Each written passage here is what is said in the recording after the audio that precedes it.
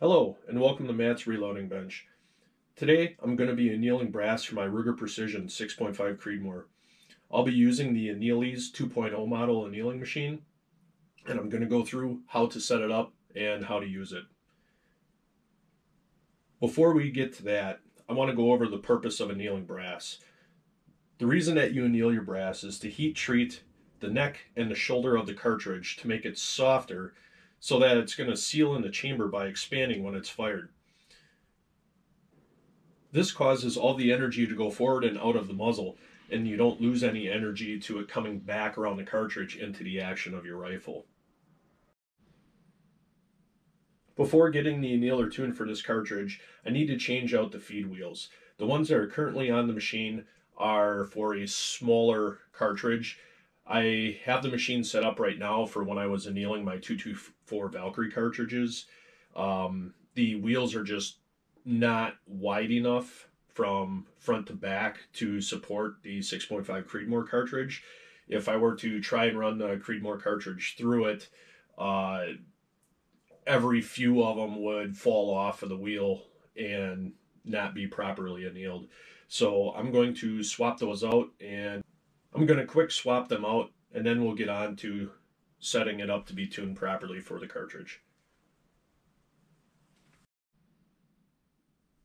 Alright, to take the wheels off, put a 7/16 wrench there.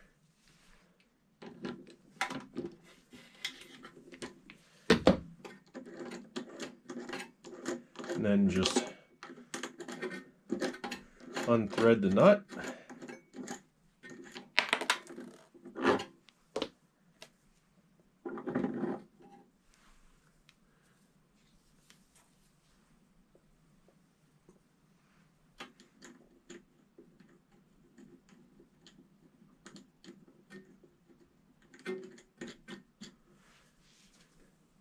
You want to have this wheel at about 3 o'clock.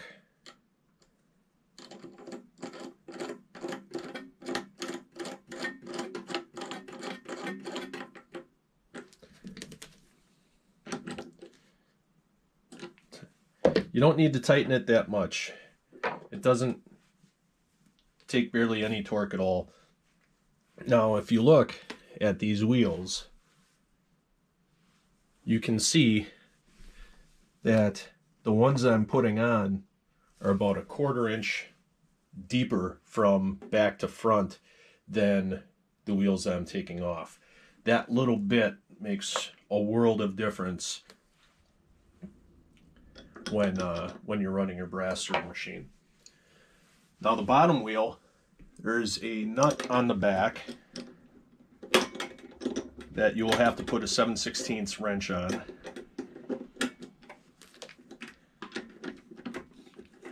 And then loosen that.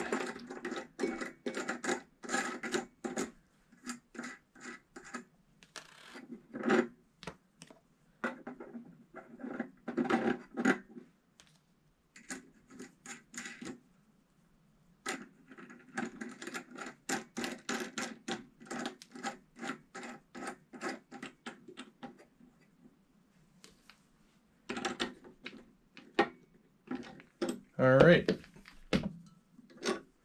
so we are all set. The wheels are locked down. Next thing, we will get the machine plugged in, turned on, and get the speed setting tuned right with the torch. Next thing that needs to be adjusted is the torch positioning. So if you look here, I've got one piece of brass sitting on the machine. The torch is actually pointed pretty much right at the main housing of the cartridge, and if I were to run it like this, it would be annealing the main housing and not the neck and shoulder of the cartridge. So I'm going to have to take the torch tip and bring it out so that it's aiming pretty much what I want is right at the crease. Let me grab a pointing tool here. I would want it right at the crease where the neck turns into the shoulder, and that will get the shoulder itself annealed, and the case neck. To do this, I'm going to have to loosen this nut and then slide the whole holder out in this slide slot.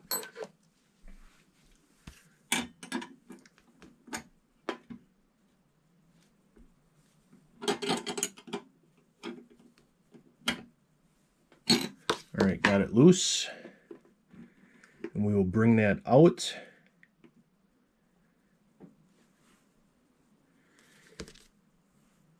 Then tighten it down.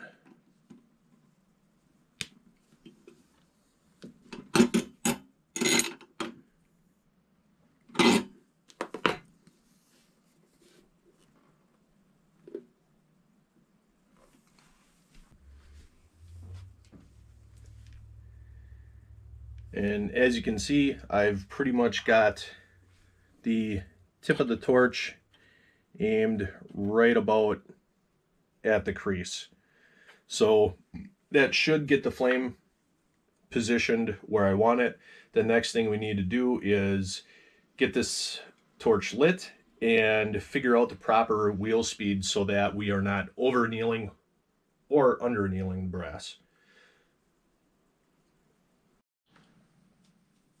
All right, so I've got a few pieces of brass that I found on the range a while back.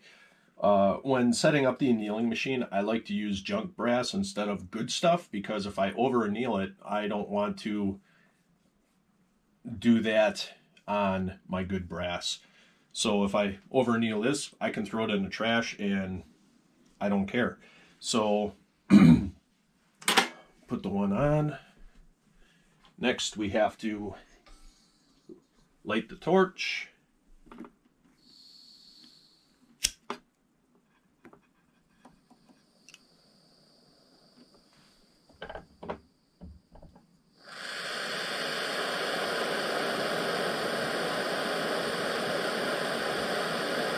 All right.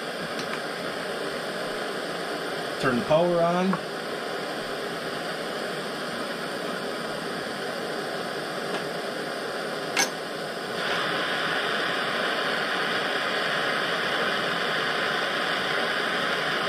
All right, right there the flame is turning orange, and that means that we are changing the properties of the brass, and it is slightly over annealed. So I'm actually going to speed up the unit.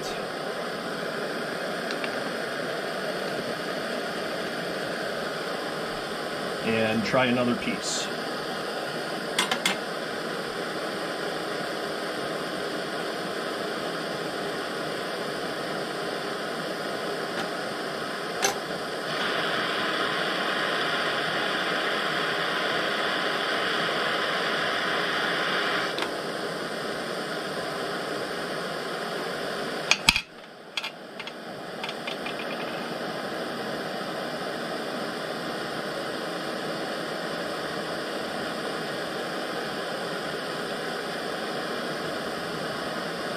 That actually looked pretty good. I did not see any orange flame.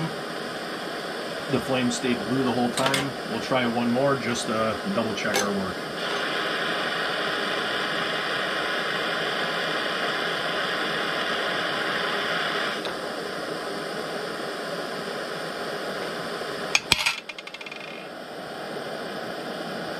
All right, I'm happy with that.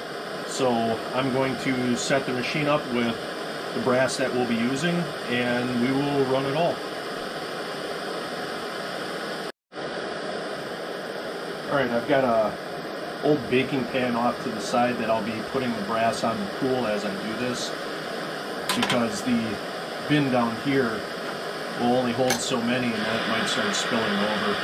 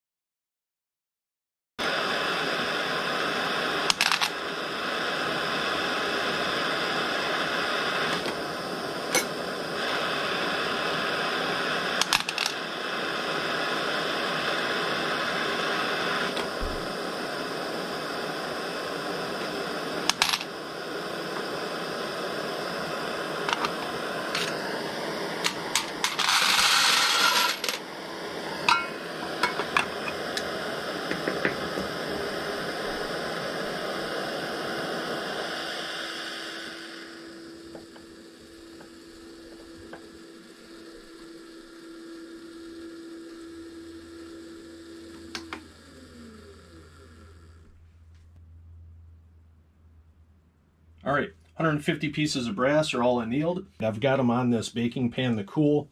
I'll probably leave it alone for about half an hour or so, and then the brass is ready for whatever loading we're gonna do.